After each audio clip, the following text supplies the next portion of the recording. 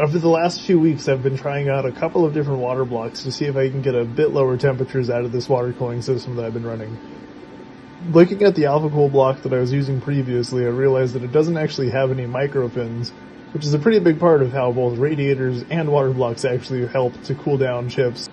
For anyone not totally aware, microfins help by increasing the surface area of something and allowing either air or, in this case, water to flow through it and pull away more heat. It's the same reason that there are fins on radiators. It's the same reason that there are fins on the air cooling heat sinks of these laptops, and it's why fin density is a big thing when people are looking at radiators, and why it's something that manufacturers brag about whenever they're able to increase it. So it can make a big difference, and in this case, it also did make a pretty solid difference that I'm very happy about.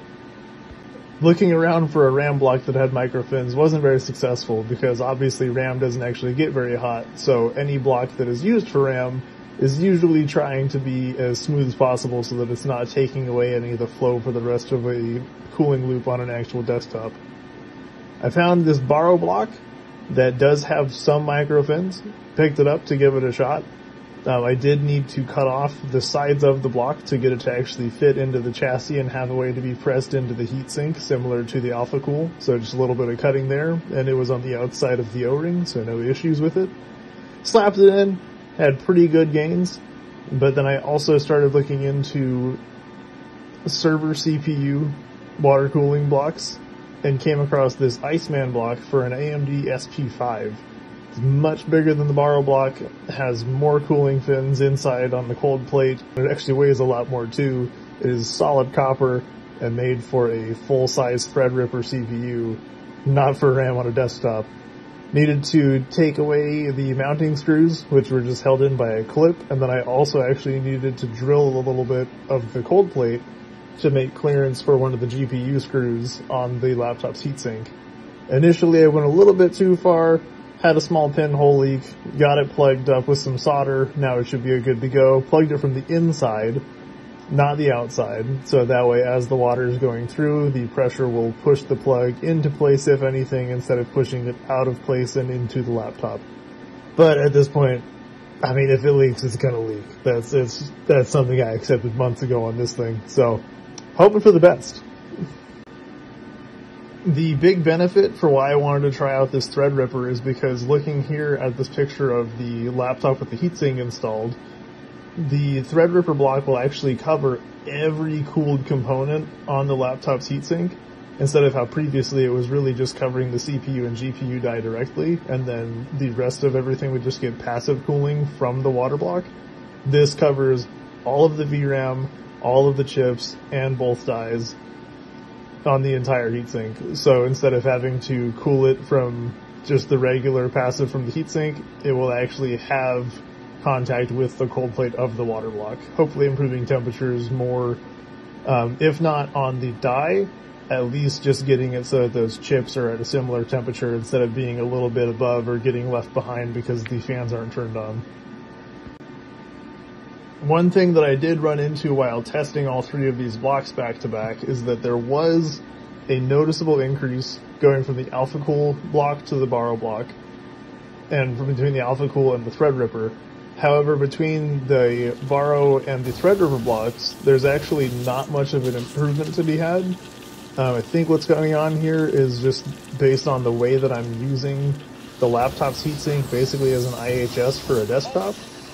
We're likely running into a bottleneck here for what the heatsink can pull away doing it this way. I think the only benefit that you would get at this point to get better cooling would genuinely just be to go full direct die, making a custom cold plate to mount onto the laptop, and then making it so that that cold plate would actually cover the rest of the chips as the standard heatsink would.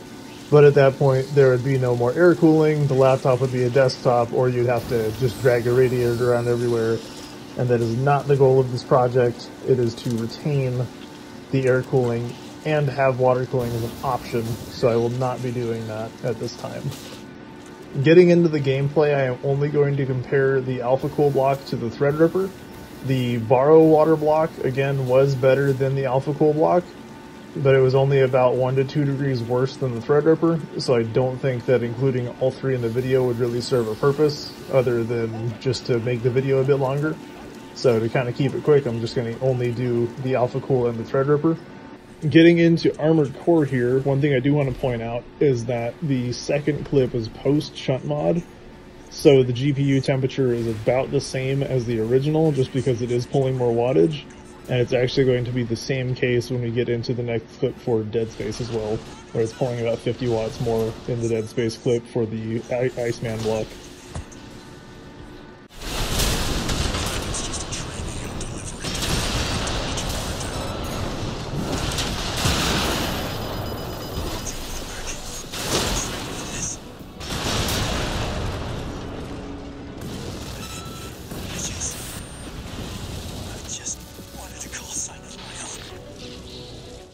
We'll register them in the flight lounge. Hello? Where is everybody? Half the ship must have heard that landing. Be proud, Chen. You got us here in one piece. Johnson might disagree. But you're offering to buy the first round tonight. I wouldn't mind something to steady my nerves, especially on sea. We'll register them in the flight lounge. Hello? Where is everybody? Half the ship must have heard that landing. Be proud, Chen. You got us here in one piece. Johnson might disagree. But you're offering to buy the first round tonight. I wouldn't mind something to steady my nerves, especially on CEC's tab.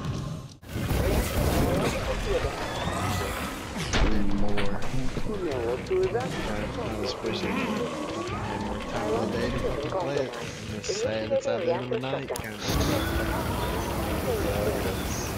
Motherfucker, it's 12:24 and I gotta be I gotta be at class by 10:30. Yeah, I ain't got enough time in the day.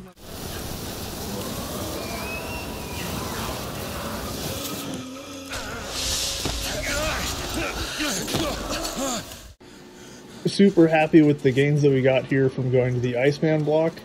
I do think that if you were going to replicate this, the Barrow block would be a good spot to stop. The Iceman block was a bit large on the cold plate, so I did need to take some material off of it. On top of that, again, I had to drill part of it to get clearance for one of the screws on the heatsink, compared to the Barrow block where it's just 2 cuts on the acrylic and you're good. Not to mention that the Barrow block, if you can find it, because I think it's discontinued now, was about half the cost of the Iceman block, since one is just a cold plate and acrylic and the other is solid copper. So I do think that the Barrow block or a similar RAM block with actual microfins is a safe place to stop.